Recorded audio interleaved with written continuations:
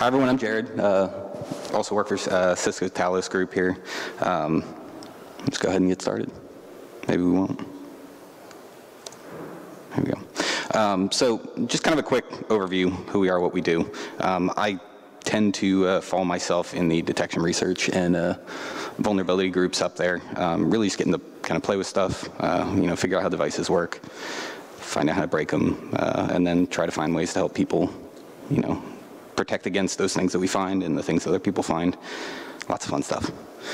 So the stuff we're going to talk about today really stems from two major places. The picture on the left there is a kegerator that one of my teammates built, actually most of the team before I got there, built using strictly ICS SCADA network equipment, except for the obvious kegerator stuff, with the intention of both for, the entertainment value, but also giving something for people to hack, to go play with, and get to play with some industrial protocols.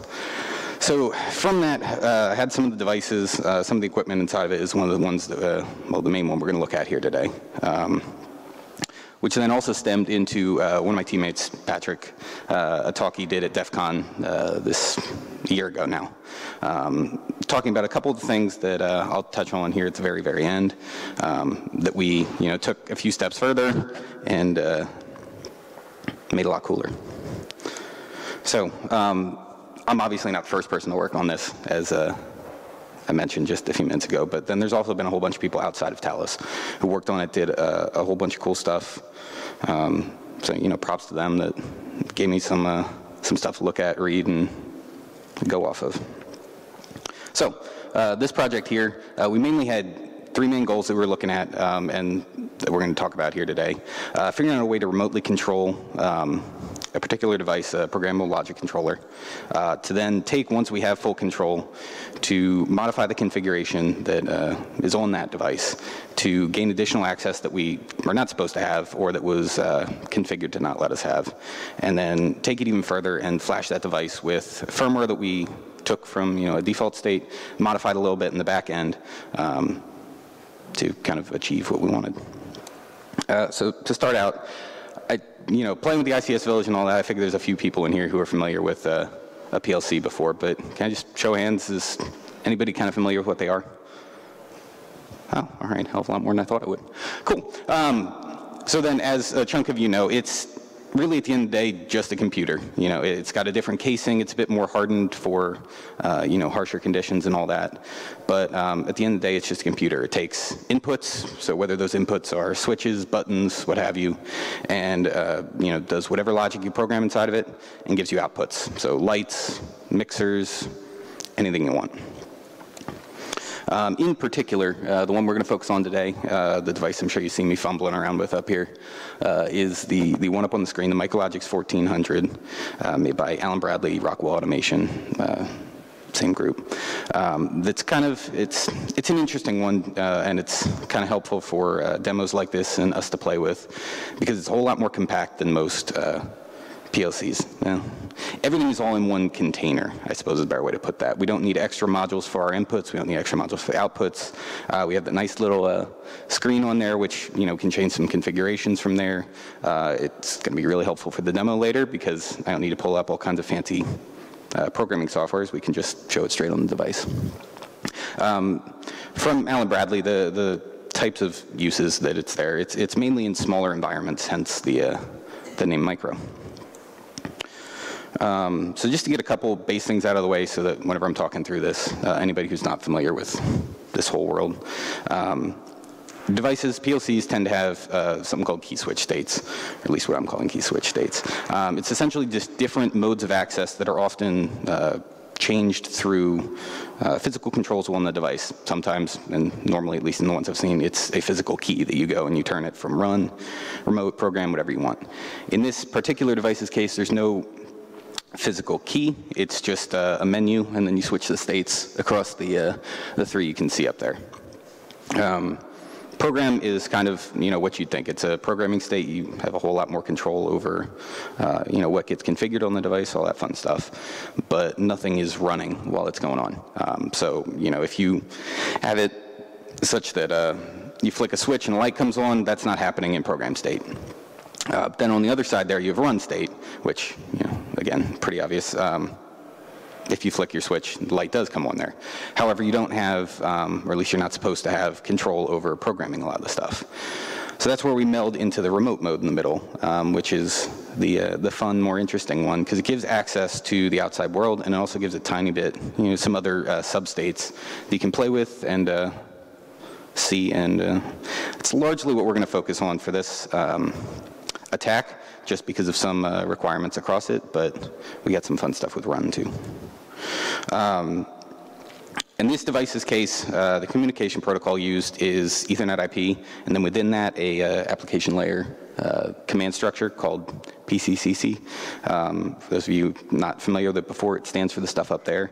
It's a fairly simple in of itself, just a little structure of command transaction value, a function code, and then data. So this here is just the simple case. We're going to expand later for individual commands. But largely the blue ones stay the same. Data changes based on, if you're trying to do a read, if you're trying to do a write, what have you. So looking through this, if anybody else is digging into this stuff in the coming future, these three documents there, one of them from the manufacturer, but the other two seem to be just specifications for the protocol. Really useful.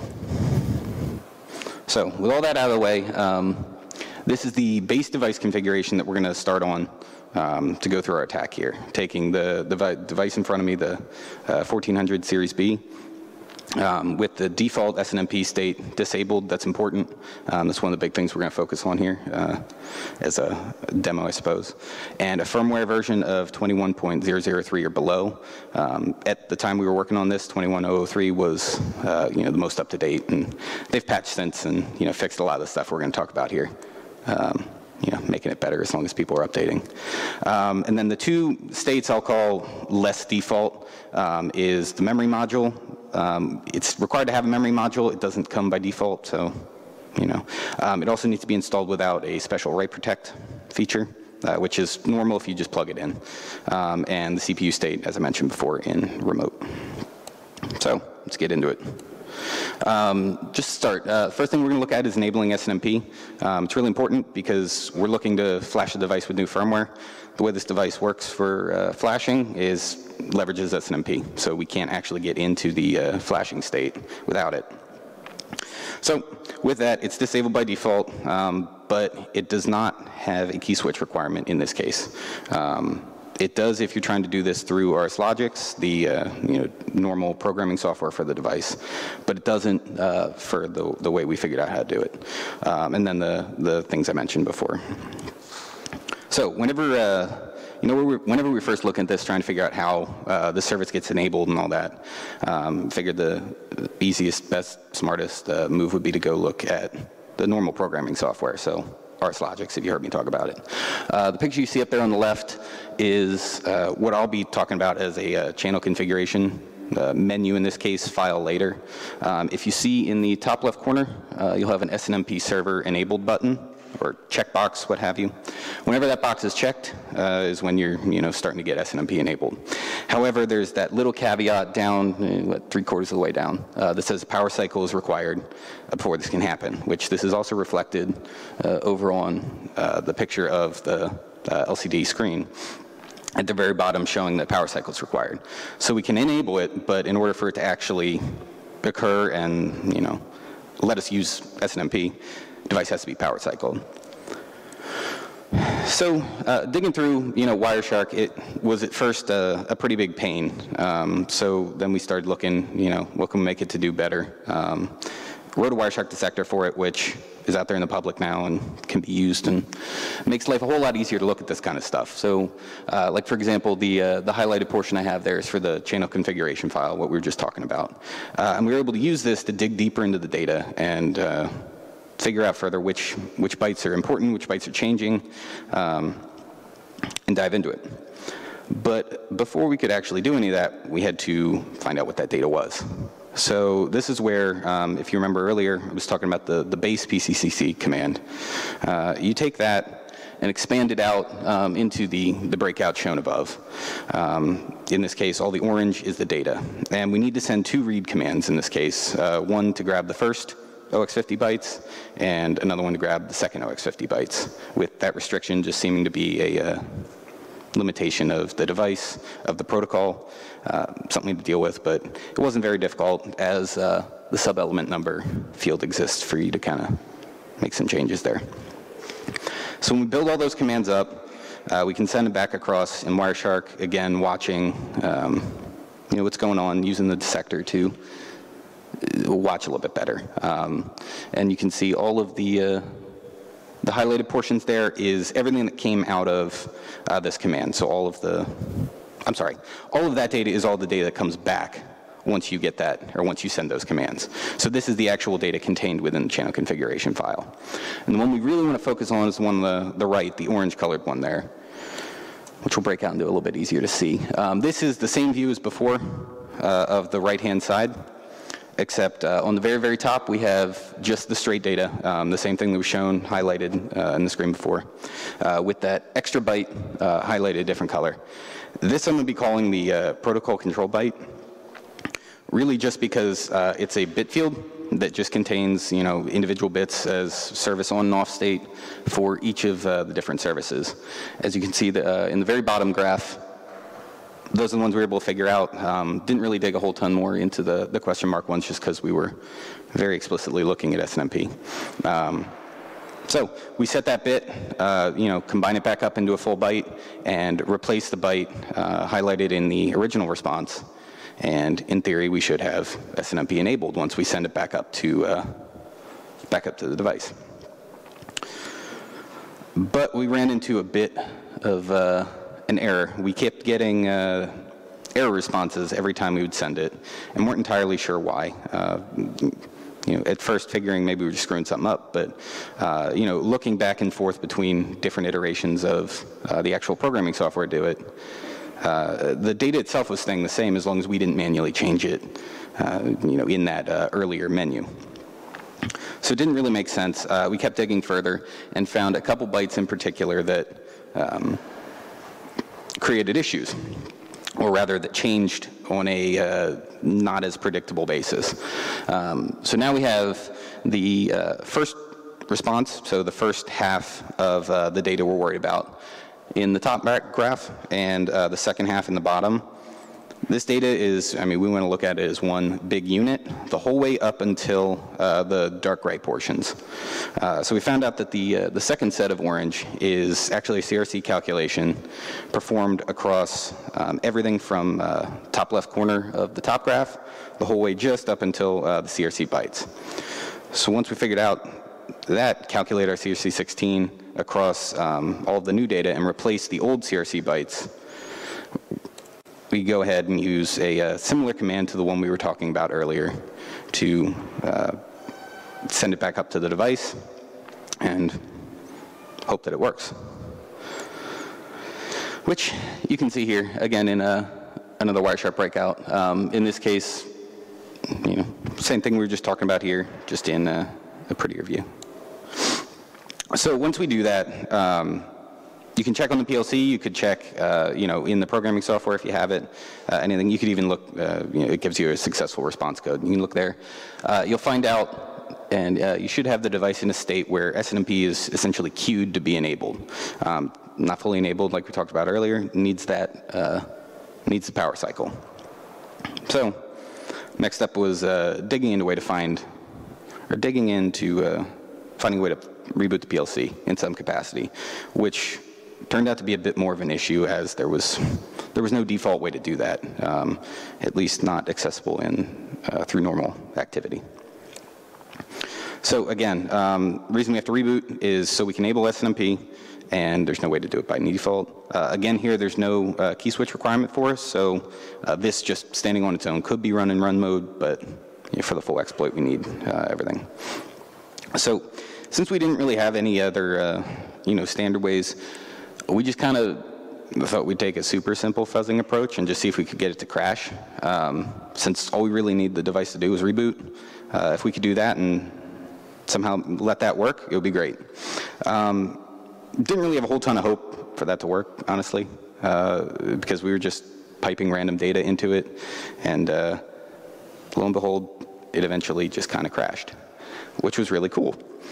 But it was a little difficult to reproduce at first because we were just piping a completely random stream of data in, and sometimes it would work, sometimes it wouldn't, and sometimes it would take 2 minutes, sometimes it would take an hour. Well, one of these times we finally got a good PCAP of it that, one of the times it took just a couple seconds, and it could finally narrow down the data to what you see here being the important stuff. It's 24 bytes. All the nulls in this case really don't matter.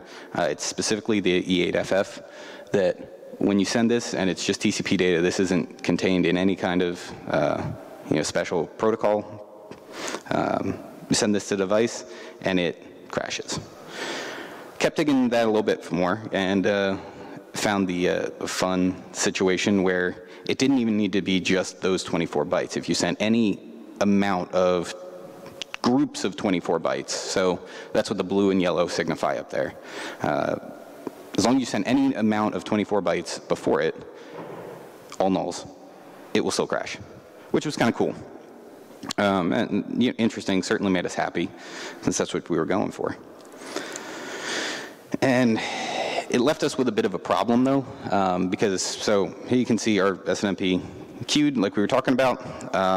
We send our crash, and then on the far right, you'll see that SNMP is now disabled again, which isn't good. We kind of took a step back now, and it cleared our configuration whenever the crash occurred.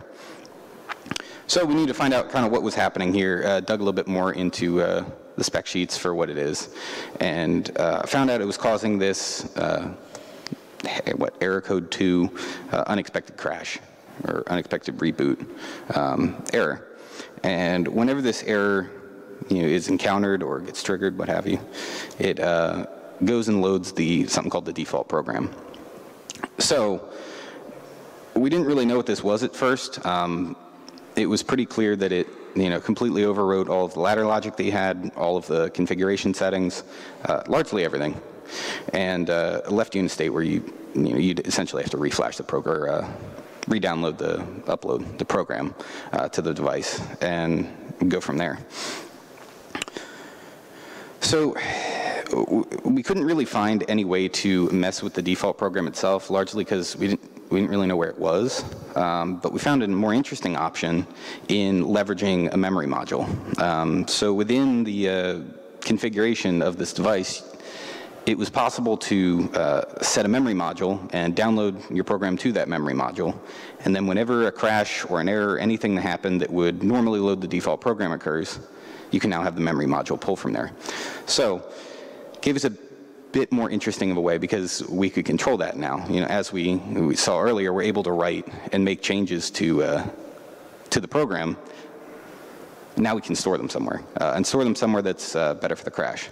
So bought a memory module, started digging into how they work, and this is where the remote requirement comes in, mainly because it requires that we go through something that I'm going to refer to here as the programming routine.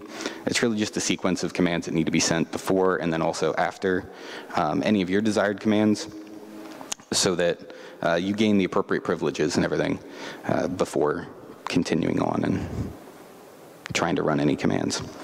So in order to set this bit and let us progress and load from a memory module, we have to send a command similar to the one that we were discussing earlier to write.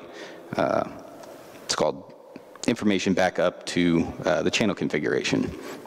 So in this case, we just change, they're not highlighted here, but the file number and file type have been modified to reflect more appropriately the files that we're working with here, in this case the status file.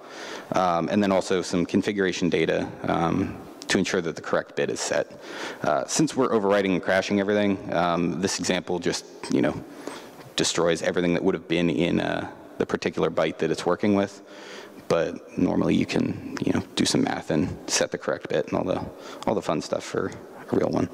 But then once you have that command all built up, if you were to just try and send it, it's going to fail because you need to run through this programming routine here. As you can see, the 3 commands in the beginning, essentially it's just putting into a program mode. This is where remote really comes in, because you can't send execute command list or get edit resource successfully. You obviously could just send them, but you need to be able to send them successfully and get edit access on the device before you could continue and send the commands you want, and then apply everything at the very end and return the edit resource so that things don't get all out of whack. Whenever you do this, if everything's successful and works just fine, you can look at it in the what's called the programming software in the status file and check out this byte, make sure it's set. If everything's good there, or you look at the status responses, can continue on and go ahead. But we can't crash it just yet, because all we did was make configuration changes to make sure the device will boot like that in the future. We still need to store it to the memory module. So again, can send the command up above here. This will take the entire online program and store it onto our memory module for use later on. So just to kind of recap that a little quickly before we move on to the firmware stuff. Take a patch device, modify its channel configuration file, enable the device itself to load from its memory module whenever an error occurs. Take all of that online program now and store it to the memory module, crash the device, and whenever it all comes back up, as long as everything worked, SNMP will be completely enabled and fully functional. So with SNMP enabled, I'm going to move on to the real reason we were even looking at the protocol was to flash new firmware onto the device. So to do this, we essentially for time requirements, for really a means to an end here, we took and modified one of the existing firmware files at the time. So just snagged it from the vendor's website, pulled it down, and this is some slides and a work that one of my teammates did, and pulled and took what's the text for remote, changed that to hacked, which is what we're going to show you later, and then just had to make some offsets later. We were able to do this because the whole file, or at least the portion of the file we're working with here, just is operating under a normal checksum. So as long as all of the bytes add up to the correct end value, then it's good. So as long as we took all the changes from remote down to hacked and made those same changes, if you look at the very beginning of the yellow, you'll see one character has been changed, going from, I think, a capital D to a lowercase p. If you go to do the math on there, the changes all come to 0. And whenever you then go to flash it, it works beautifully. So to flash it, we leveraged a SNMP backdoor that had been found previously by Patrick, and then not patched. So this is still sitting in the devices. It's essentially a replicate of the private SNMP community string, but it can't be changed, which is unfortunate.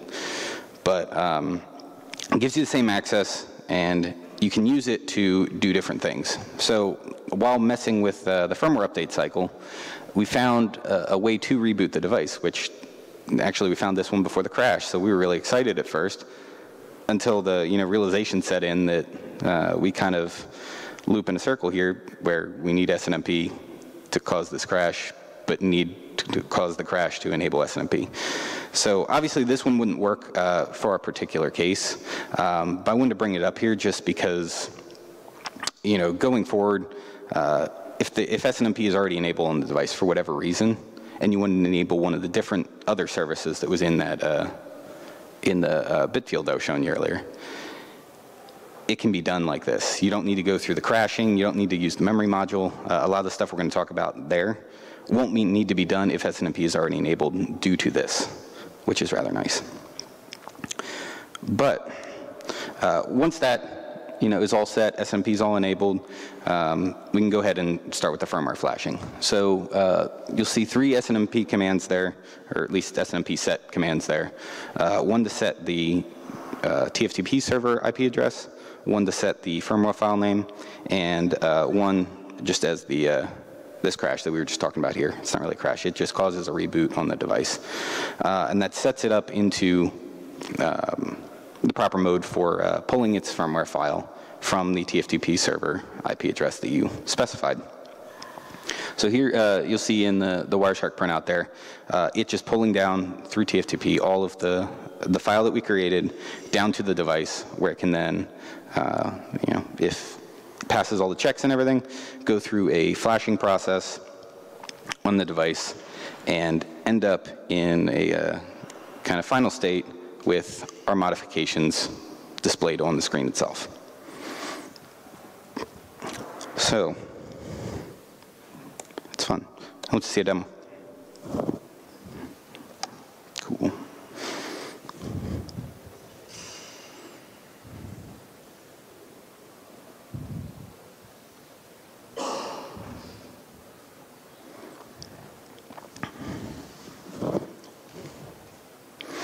All right, so this is that same PLC we've been talking about this whole time, and just kind of shown across a crappy little web camera. But you can read the important part. So check this out and make sure that it is running the firmware version that we were using at the time, so the most up-to-date one at the time, 21.3, and ensuring that SNMP is disabled, as you can see up there.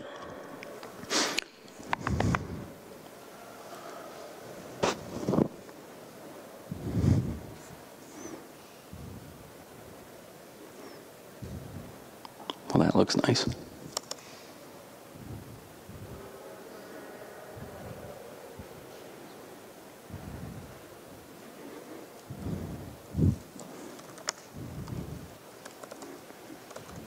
So we can go ahead and go through all the steps we were talking about earlier to try and enable SNMP. Or at least we could if I had connections.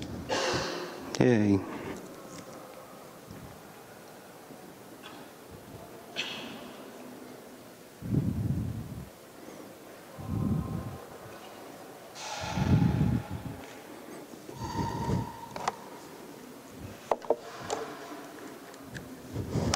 Explains a lot.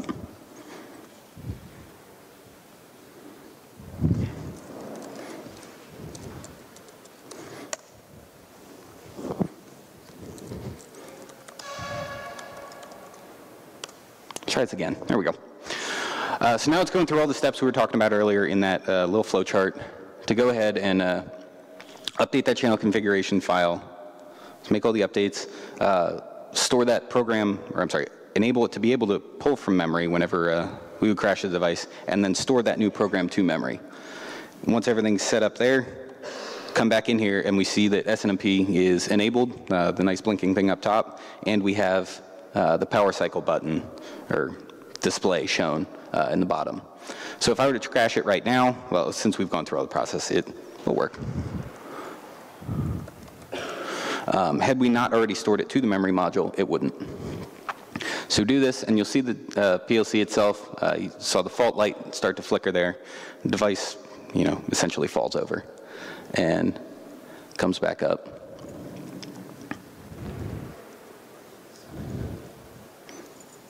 And we're good. So, double check everything. Nope. Make sure everything worked. Yeah. So now we have SNMP enabled fully without any worries. We can actually interact with the device now. And we can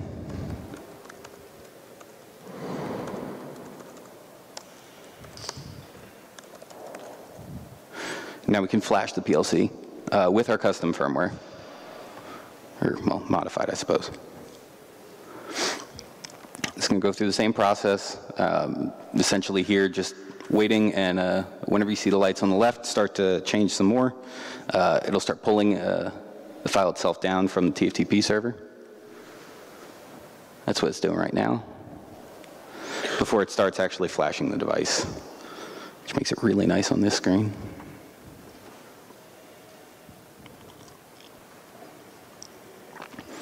Once it's done flashing, it's going to essentially set itself to a reboot reset mode. Unfortunately, not one we could leverage for any of this. And then reset itself and come back up online. And if everything went well, display a little message up in the top right corner.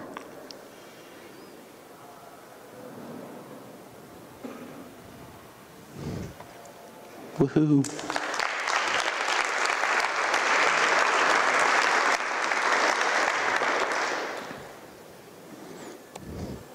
Yay, now I don't need to use this. Ignore that. All right, so impact of all of this. I know it kind of seems like it was just a display change here that we, it seems like we could just gone in and changed a text file or something to read a different value. So it's important to remember where this change was occurring. Whenever we did this, it was a firmware level change. It wasn't just a slight modification. So you can take that to the next step if you have the time and the money and the interest, and to a point where you can make really whatever changes you want. So instead of a display change, you use the same idea to throw a backdoor in there somewhere. Or you take it even a step further, figure out how the checksum worked at a better level, and implement whatever you want in there. As long as you can get the device to accept the firmware, the process exists here to implement it. And all of that kind of brought me back to the quote you see up there, or at least the quote snippet, I suppose is a better word, from Reed Whiteman talking last year at S4 about the whole Trisis situation. And I realize it's different context, but the idea behind it kind of was interesting to me that, in this kind of case, you can no longer trust the device anymore because of the potential for anybody to do whatever they want once they have access at that level. Just a little unnerving. So fixing it, what can we do to kind of protect against this and move forward with our lives? Main thing is really network segmentation. Kind of as you would think, these types of devices often don't need to talk to Google. They're in environments that can be segmented and pulled off in ways that would make it a whole lot harder to get access to them. Kind of continuing on that line, making sure you're actively looking at what's going on and understanding, what your network looks like, your standard network monitoring stuff. Also, even though, I mentioned a couple times in here that there are things that can be run in the run key switch mode, it still is, a good idea, if possible, to put it into that mode because you reduce the attack surface that much more. And then finally, make sure the firmware version is at least at 21.004, which is discussing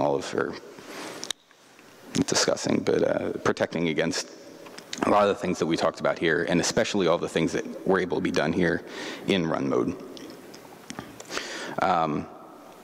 Such as these ones. So the two in orange are two of the ones that we discussed today. The three in blue are just other vulnerabilities we found through this project that didn't really pertain to the story here. But they were still able to be done in run mode, which has its obvious bad problem. So this is where, especially if you're going to put a memory module in there, would be suggested to enable a feature called write protect. If you remember from earlier, I said we can't have that on for this. That feature essentially will take your device, write whatever your program is to it, and then cut off write access, at least logical write access to it from there forward. So whenever I would go to run that store to memory module command discussed earlier, it wouldn't function. It just wouldn't work. At least ideally, as long as there's not an issue there. But and then additionally, if you're running Snort or any of those products, we have Snort rules available that you can enable to detect on and check out some of this stuff. So if you have interest in more details, any of that through the other vulns we found through here, or maybe a paper version of this talk, any of that kind of stuff, go ahead, check out all the stuff up there. If you're looking at this protocol, the Wireshark dissector is working its way through their process. It's you can find it in the dev build at the moment, but eventually it'll make its way to stable. Yeah. Any questions?